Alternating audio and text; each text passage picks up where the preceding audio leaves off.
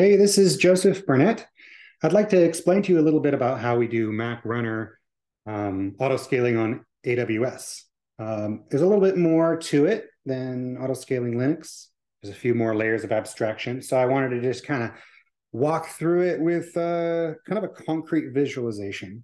Um, I can also put it in text and make a diagram, but I thought it'd be kind of helpful to see what the life of a job looks like um, on AWS M1 Max. So my audience here is engineers who kind of want to see what the big pieces are, someone who wants to understand how the architecture affects cost, or anyone else that's kind of interested in how to efficiently run GitLab jobs on AWS Max. So let's start off with GitLab Runner. So GitLab Runner is executing on an instance somewhere. In this case, it's a GC instance. It's just a process running there. It could be anywhere. It connects to GitLab.com, pulls down jobs, and gets execution environments and injects those jobs into them. It's pretty much the standard way that GitLab Runner works. We put it in alongside our other runners just because it's easiest to have it in the same infrastructure, in the same cloud provider. There's a difference, though. This version of GitLab Runner is using a new framework called Task-Scaler. Now, Task-Scaler is our primary autoscaler. It's aware of machines and capacity. It's aware of concurrency within those machines. It implements the algorithm, the standard GitLab Runner algorithm, which responds to new jobs, creates instances on demand, and also has an idle configuration allowing you to maintain extra capacity. This is the future of GitLab Runner autoscaling. This is how we're going to replace Docker machine. And as part of that, in order to abstract away the cloud provider, we use a plugin system. So there's an out of process, there's a separate process which runs and provides access to some cloud provider through a common abstraction called the instance group. So when Task-Scaler wants an instance in which to execute a job, it actually just asks the fleeting plugin, hey, give me another instance, or give me the connection info for the instance of my choice. And it will create additional instances that way too in order to maintain the idle capacity. So this is the fleeting plugin mechanism. And so, of course, the fleeting plugin takes the instance group calls and translates them into an auto-scaling group. In AWS, groups of machines, groups of instances that are the same are managed in an auto-scaling group. And it stamps them out sort of 1, 2, 3, all exactly the same. You ask for 3, it gives you 3. You turn it up to 4, it creates another one, all off of a launch template. So this is great. This is how Linux autoscaling works and how it will work. But there's a little bit more to Macs in AWS. One of the requirements of a Mac is that it needs to be on its own dedicated host. So these instances, rather than just getting thrown up there on common hardware, you actually have to put each one of these instances on a dedicated host. And those hosts need to be created as a separate resource. So there's something called a host resource group here, which manages creating and deleting hosts in response to instances created by the autoscaling group. So the Task-Scaler here is our primary autoscaler, which scales the instances by job load and in order to maintain capacity. The host resource group is another autoscaler whose only job is to scale in and out the dedicated hosts in response to demand for instances from the autoscaling group. So there's a few other caveats with running Macs on AWS. Some of these come actually from the Apple's user agreement. Some of them come from just limitations in the performance at this point in time. So it takes about, after you create an instance and it gets scheduled onto a dedicated host, it takes about 30 minutes for that instance to boot up and be ready. A second limit, so that's actually quite a bit of time. You don't really want to create an instance in response to a job that's waiting. You want to be able to schedule that job on a running instance within less than a minute, for sure.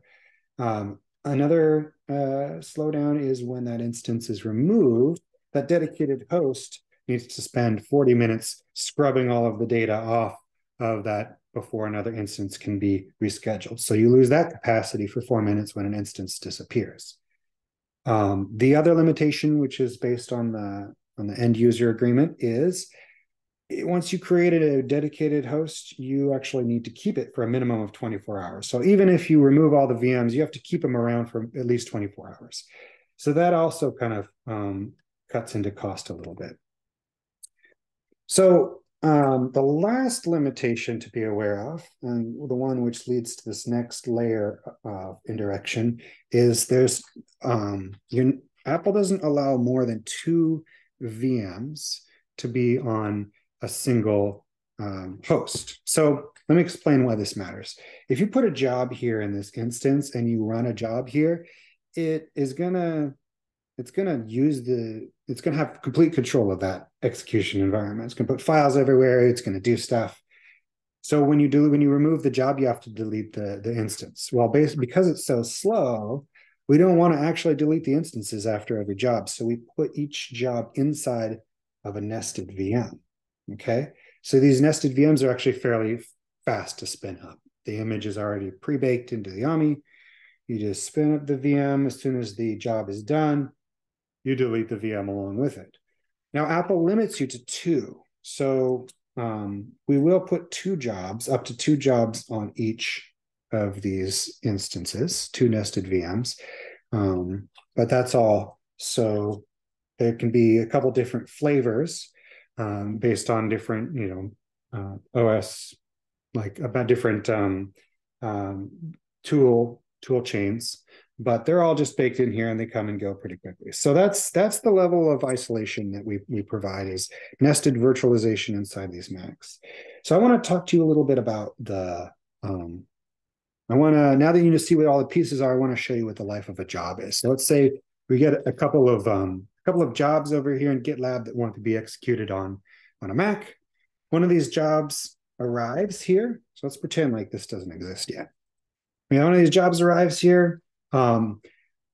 It's routed to this execution to this executor, which is using Autoscaling, and Autoscaling says, okay, you want an execution environment. Great. It uses AWS Fleeting plugin to find out what all of the instances are. It picks one of them, let's say, this one here, and it assigns, of the 2 VMs that you can run on each instance, it assigns slot 0 and 1. So when it comes back to the runner, Autoscaling says, use this VM slot 0. So then GitLab Runner moves along here, and it actually uses a library called nesting to create the nested VM. So here's a little client and a server, which is running on the instance. So each one of these instances has a nesting server running on it. And its only job is to sort of manage the life cycle of those nested VMs. So GitLab Runner will then say, okay, I have been assigned a instance and a slot. So I can now tell nesting, create this VM, this image, use this image to create an execution environment on this and in slot 0. So nesting will say, okay, slot 0 sounds good. It'll create this. So, and then GitLab Runner will SSH into the VM itself and put the job inside the nested VM, like so. So this is sort of how it manages. It has an agent inside the instance. And likewise, another job shows up. It will choose slot 0 in this other, in the same instance. That's okay. It'll SSH in, create the VM. Then it'll SSH in to the nested VM, and it'll run the job itself. Likewise, the rest of the capacity could get consumed by additional jobs. They get routed here.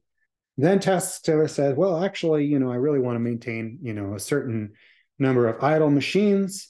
So it's going to create, when it schedules these, it's going to create another instance to get ahead of the demand. And so auto scaling group, it'll say AWS Fleet and Plugin, please create me one more instance. The auto scaling group will create the instance.